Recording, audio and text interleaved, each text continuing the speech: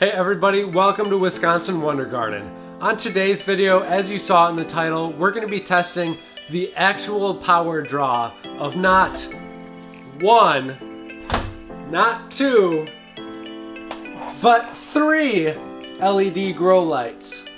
The reason why I'm making this video is because I've had a lot of comments on people asking, hey, if LEDs are so much more efficient, why does it say 1,000 watts in the title? Or why does it say 600 watts? Shouldn't it be drawing a lot less power? People are under the common misconception that the labeled title of that LED grow light is going to be what it's actually drawing.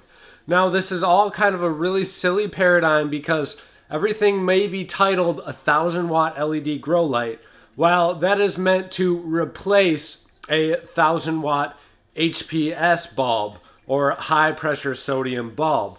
So it's not necessarily the amount of power that it draws, that is actually what it should be replacing. So I really understand how it might be easy to get these two things confused, and I will say this happens every time I record. I always record at the same time that my lights go out. Let me go turn the switch on. I will say right off the bat, while an LED grow light like this may be labeled to replace a 500, 600, or 1,000 watt HPS bulb, you're not going to get the same grow results as you would from those grow lights.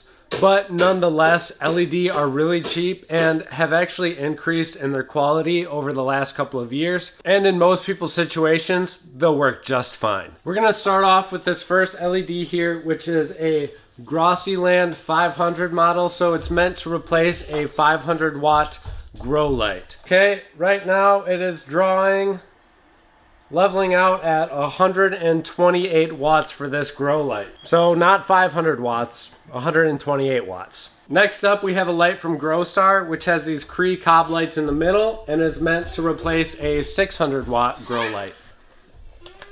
Now the GrowStar, which actually does look a little bit brighter than the Grossyland one did, but it is pulling 123 watts right now. Once again, not the 600 that a lot of you might think it would draw. And finally, we have this grow light that is meant to replace a 1,000 watt LED grow light, and it's by Aocrian. I think that's how you pronounce it. It's just a cheap grow light from Amazon. Since this light's supposed to replace 1,000 watts, you think that it would draw more power, but we'll see. It's drawing 102 watts. Now, I chose this one last because I wanted to talk about why sometimes these numbers can be misleading as well. It's because I don't think that light is going to replace a 1,000 watt HPS bulb, no matter what. It doesn't seem very much brighter than these other ones, and that's going to be in a future video when I get a meter to actually see how bright these lights will be.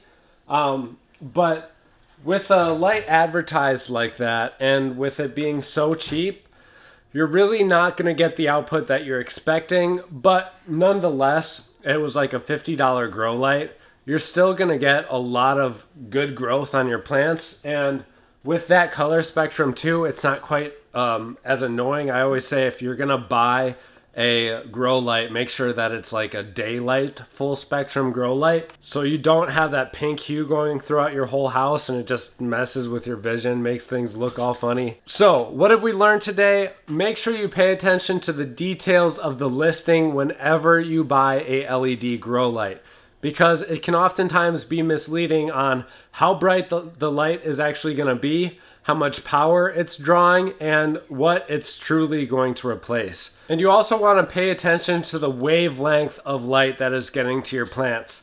Different wavelengths can do different things to your plants, whether it be in a vegetative state or if it's flowering and blooming. You're trying to get it to bloom essentially. So do a little bit of research on those couple of things, and hopefully you can find the right LED light for you. Thank you guys all so much for watching. I wish you all a happy gardening adventure as always, and click the box right up here to move on to the next video. Thank you guys. Take care.